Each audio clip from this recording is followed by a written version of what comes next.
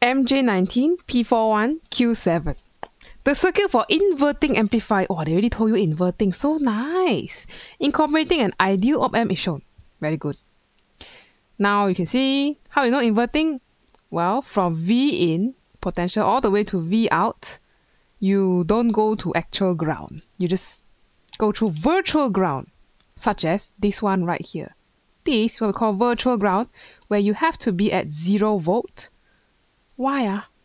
Because the other pin is at 0 volt ground. So you have to try to match that. So the feedback loop will make sure both are roughly at 0 volt. Anyway, first part. Explain why the point P is known as virtual earth. We just talked about virtual earth, which is the one in the red part. So this one, you just have to memorize the facts if you're not very sure how to start. So point number 1, you need to mention that the op-amp gain is very large. Infinity. Very, very big. So why is that a problem? Well, we don't want that to saturate. So for amplifier not to saturate, what must happen?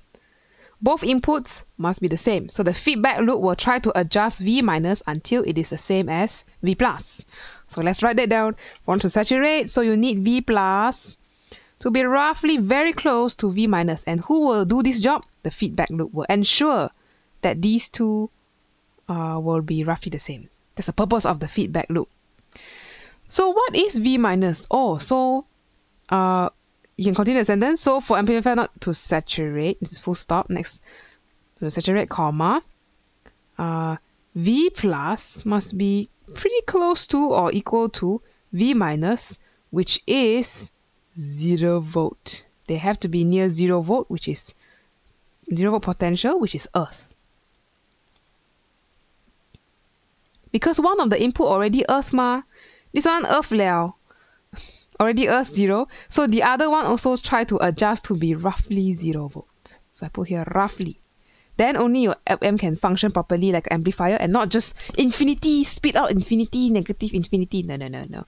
You want it to be a nice gain. So this one only got 3 marks. 1, 2, 3. Sometimes they give 4, sometimes they give 3. Wow, what to do?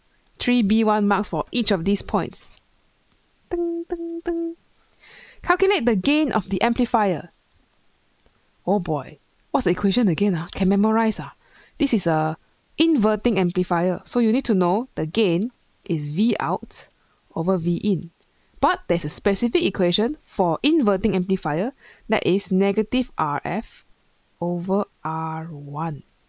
Now which one is RF, which one is R1? You have to look at the diagram. So we go back up to the diagram. How do you know which one is the feedback resistor? Firstly, where is your feedback loop? The feedback loop you need to see is from the output connect back to the input. Oh, you see this feedback loop? So this will be your feedback resistor. Then the other one will be R1. So this is R1. So we need to divide RF over R1. 5.2K over 0.8K. Let's write it down. So this one, the gain, you want to find the gain. How many times larger is your output? That one will be dependent on the resistor, 5.2K or 5200 ohm over 800 ohm. This will give you negative 6.5. So you just write here negative 6.5. Got unit one gain? No, it's just a ratio. Ratio of resistor. Then here ohm, here also ohm. Ohm divided by ohm gone. So no unit. The negative here is important because it tells you that this is an inverting amplifier. That's why I got negative. So final mark, sub into equation, 1 mark. So you must remember this equation. Either write down your notes or know how to derive it, even better, because they can ask you to derive it.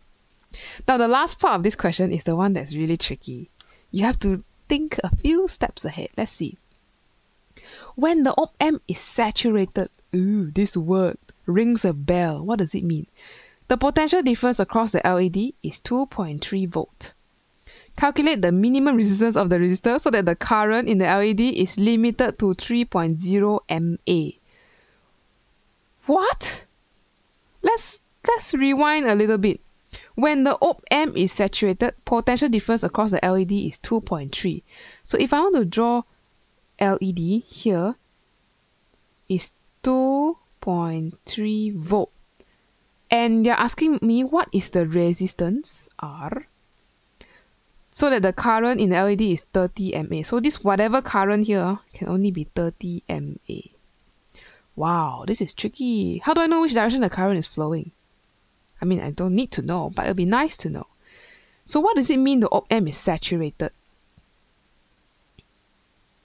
Saturated means the output of the op-amp has gone larger than your power supply. Oh, okay, let's look at the diagram. Saturated, what does that mean? So, you have some kind of output. Output will be over here. Output. Saturated already. So, is it positive 5 or is it negative 5? I don't know. But let's pause there. We want a current through the LED. So, LED only let current flow in one direction, which is this way, down. Diode ma, LED is a diode. So, if down there is already ground, 0 volt, means up there must be some positive value. I don't know what value lah, positive value. Because current flow from high to low. So, if the op-amp is saturated, means the output is kind of limited to either 5 or negative 5. Which one do you think it is? It has to be 5. Why 5? Because we have to have a positive output here. A potential of 5 volts so that current can flow from top to bottom. Oh, okay. So output must be 5. Saturated, saturated, so we just pick 5 already. So we are trying to find what is the resistance R. How do we find the resistance R? Miss, not enough information. Are you sure? Do we know this voltage by any chance? Let's redraw this question. If we can find V, we can find R, because V equals to IR for that resistor. So we know what we want for current. We don't know R, we don't know V. Can we find V? Let's redraw this part in the diagram over here. So give me a second. So here's the diode. We know come in is plus 5. Must over eventually drop down to 0. And we know potential difference across the LED is, what LED? 2.3 volts. So if you want to find this V, you need to know that this V, let's write it down, V equals to 5 volt minus 2.3. They share potential ma. You drop from 5 to 0. So the total drop is 5 volt. This whole thing is 5 volt drop. So if you already dropped 2.3, what else is there to drop? Okay, so this one will be 2.7 volt drop. You check and see, 2.7 plus 2.3 is equal to 5? If yes, then you're correct. Okay, so the share potential, okay, you drop, I drop down to 0. Next, you want to find the current. The resistance will help protect the resistance. Resistor will help protect the LED so that the current is not too big. This current, we want it to be maximum 30 milliamps. Flowing this way. So we need to do VIR for the resistor. So for resistor, we know V equals to IR, which is our good old Ohm's law. We know now that the potential drop across the resistor is 2.7. So current will be 30 milliamp, and the resistor we can find. Resistance of the resistor we can find. So this one should give us 90 ohm. So we write here 90 ohm. 3 marks. Wow, this question a bit trapped here and trapped there. Final answer is 1 mark, of course. 1 mark comes if you know 2.7. Did you know that you have to find this PD? And the other mark is, do you know what it means to be saturated? Saturated means your output will be 5 volt. So this is the other mark. Okay, so I'm going to write this in another sentence. At saturation, when your op-amp already saturated, Then your output is the power supply, which is 5 volts. That's how we know it's 5 volt in the first place. Okay, so that's all for this question. Wow, it's not too long, but it's kind of tricky as well. Okay, so go and check out some of the more examples. There are quite a few more for you to practice. And if you're not sure, always go back to your notes.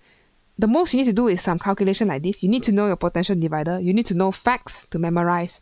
And of course, the equations to calculate gain for both type of amplifier. So that's all for this video. I will see you in the next one.